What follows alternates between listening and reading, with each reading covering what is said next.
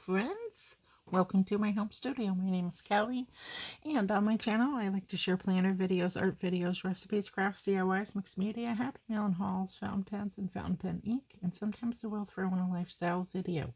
So if any of those genres sound appealing to you, feel free to comment, like, share, and subscribe. And without further ado, I am going to do some swatching in my Enigma, Taroko Shop Enigma book, and I am going to use my Col-o-Ring swatch cards here and just go to town. Now I have 10 colors here. We'll see how many I end up doing. Usually I only do 5 at a time, but this is the remainder of all of my Herbin ink that I do own so far. So let's just go ahead and get started and see how many I end up doing. I hope that you like these videos, and I highly recommend this ink. I really like it. I just finished up the other Herbin ink, all of the new ones that came out, and I got those quite some time ago now, but I hadn't swatched them or even tried them until I did my swatches. So I'm happy that I did that. Now these I've had for a much longer time, and I like the ink. I especially love the perfumed line in the Herbin, under the Herbin umbrella. And I do have a couple of in here. This one, I can see it says Parfum. And Rose Tenderese, I do believe, is also a perfumed ink. So, anyway, all right, let's just get going. And I'll catch you guys on the flip side.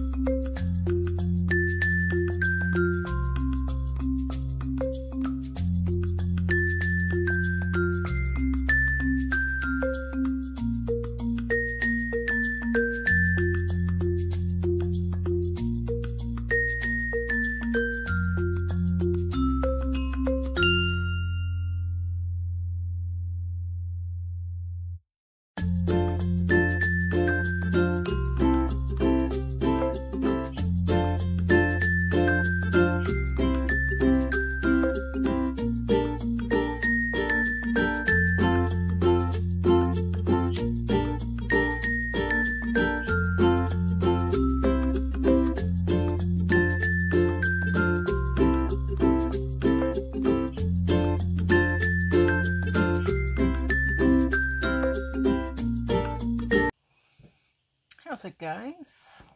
I am all done. So I ended up doing all 10 of them. So that is the entire Jacques Herbin fountain pen ink selection that I have. So the first one is this one, 1798. The ribbon's coming off. You know when you pull something and then it just keeps going and going and going? That's what I just did. Anyway.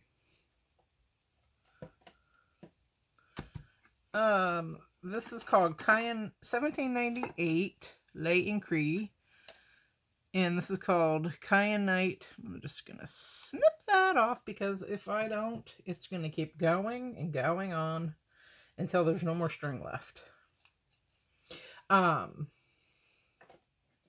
Kyanite du Nepal, as it were. And it's a really pretty blue. And there you have it. It's this one right here.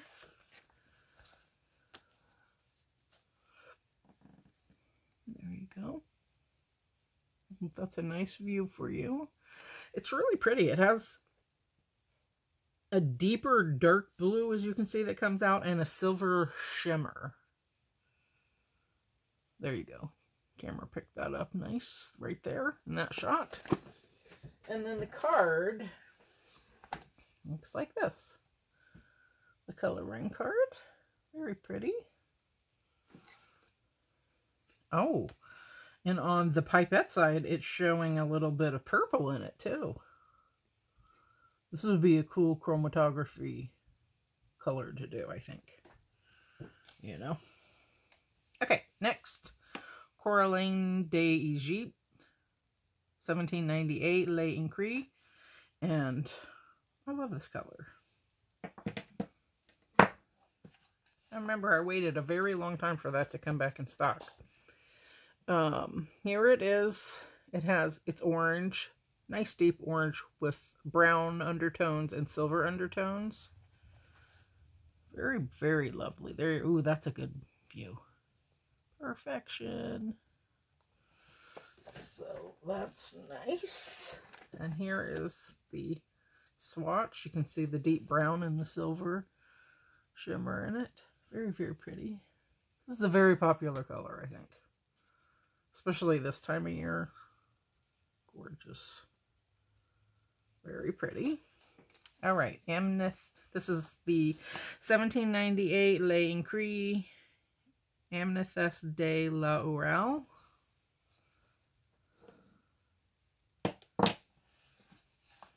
And this is a nice purple with brown undertones and silver. There you go, shimmer. Ooh, look at that. It's picking it up. Okay. And here is the Col-o-Ring swatch. You can really see how deep that is. The brown in it and the silver. And the pipette version. Very nice. Okay. And then next we have 1670 Lait and Cree Emeraude de Chavour. That one. And it's a nice emerald green, as the name indicates, with the gold, some actual gold, and looks like black undertones, or a deep, deep brown tippy top. Look at that. So, so pretty.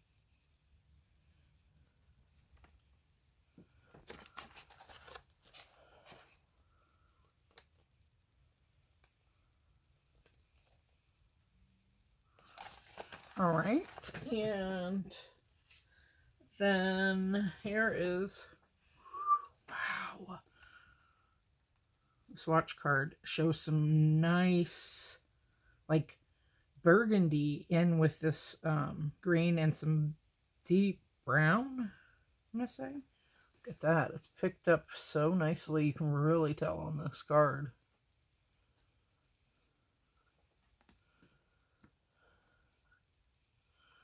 And there it is on the pipette side. Okay, and then next we have 1670 Stormy Gray, and I added a label to this. I have my label maker downstairs, so and I have clear label with black print, so, but it's downstairs, so when I get around to it, I'll label this with that. I just put a sticky note on it for now. So Stormy Gray. Second one down, and it's a nice gray with gold bronze undertone. This one. Beautiful, right? If you like gray, that's a good one. Here is the coloring card. See how deep that is. Very lovely. Oh yeah, this picks up the nice gold undertone on this pipette side. Very pretty. Okay, and then next we have 1670 Carub Decipher, which is a nice brown. And it even looks like it has some burgundy undertones and some gold shimmer. Look at that. So lovely. Here is the pipette. This looks like it has green in it as well. Holy cow, that's gorgeous. This would be a good chromatography one too. I want to try that. I really do. But time is of the essence. Yeah, you can really see the green come through on this side too. Pipette version. Wow. If you like brown, that's a nice one. Really nice. Okay, next we have the 1670 Blue Ocean. Here.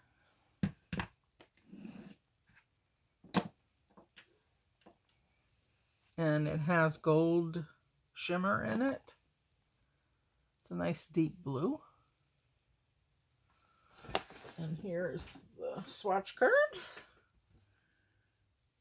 Yeah, very nice. Even some burgundy on this one too. You can tell here at the bottom.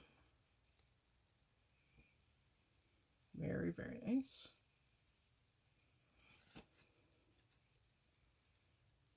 Pipette side. I really like doing the different versions of swatches because that's why I'm interested in doing it on the coffee filter with the chromatography, because it'll show different things and different colors in the backdrop of it. All right.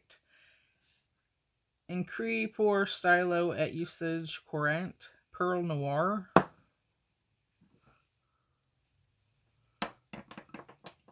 So it's a nice black. This one. I think it's always good to have a nice black color in your collection from different lines. Look how pretty that is. Very nice. Little silver in it. Pipette side. Okay, and then we have Incree Violette, Parfum Violette. This is one of my favorites of all time. This is a nice scented perfumed ink. It's very pretty. And this bottle, as well as this bottle, has a little lip right here in the front. So you can actually put your fountain pen right there. See that? Isn't that nice? So this is one of my tippy top favorites.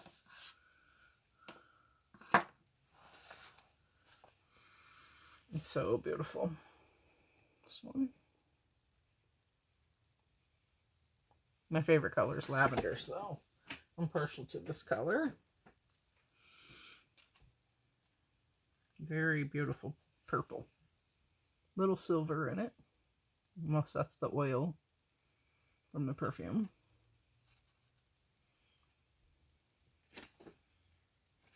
Yeah, I think that's just the oil. Never mind. Scratch the silver part. Just a nice, deep violet color. All right, and last but not least, I have the Incree Rose Tenderese. Now, when I bought this, I didn't pay attention, and this is only 10 mLs. This teeny tiny bottle. And this is another one of my all-time favorites from this line. I just didn't pay attention, but it's serving me well, and I still have a lot left, so. Incree Rose Tenderese. That's the last one there at the bottom. Very, very beautiful baby pink. Very sophisticated, I think. Love that color. And here is the pipette. This is one of my most top favorite pinks of all time. Out of all the lines even. And that's saying something. It's very beautiful. So if you like pink, this is a gorgeous one. Okay. So I did do... So...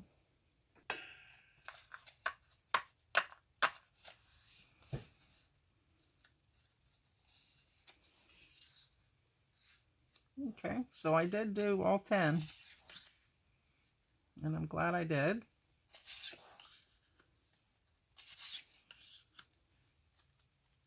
I'm already on my second swatch book in my little Traveler's Company business card holder, or it's called a card file, I believe. Now this is going to be quite difficult, because right off the bat, I love these two. Okay, but we're doing 10. Now, if I was going to pick from just this row, it would be this one, which is the Cornaline de Jaques. And if I was going to pick my tippy top from this one, this is a close, these three are close, so I would pick Rose Tenderese, though. If I could only have one out of this row, it would be the Rose Tenderese, because it's so, so pretty. Now, if I was on a deserted island... I could only have one ink choice out of all 10. Oh my goodness. Just because it's so interesting, I would say it's a toss-up between these two. That is a toughie. I would go with the Rose Tenderese. But... this is quite lovely. The Cherub de Cipher, because of the green and the brown, it's just, that's like a forest, you know what I mean? It's like the color of a tree, right? The trunk is brown and the leaves are green usually. Well, in certain times of the year. And some trees stay that way all the time. But it's just such a really interesting color, so... I don't know. The pink is so pretty, the Rose Tenderese. So, if it was out of all of them, pink, the Rose Tenderese. Okay, I said it. Alright, guys, that is everything. I hope you guys enjoyed this kind of video. I didn't want to bore you, that's why I just speed it up, because it takes me a couple hours to do this. So, you know. What's your favorite color? Either out of all 10. Just do the hard pick. Which one would be your tippy top all-time favorite? If you were stuck on a desert island and you can only have one, which one would it be? I bet you, most people would say this one. The Cherub de Cipher. But let me know if you care to share. And that, my friends, is all in the entirety of this swatch haul. So, if you liked what you saw, feel free to comment, like, share, and subscribe. And as always, I wish you folks all a very lovely day.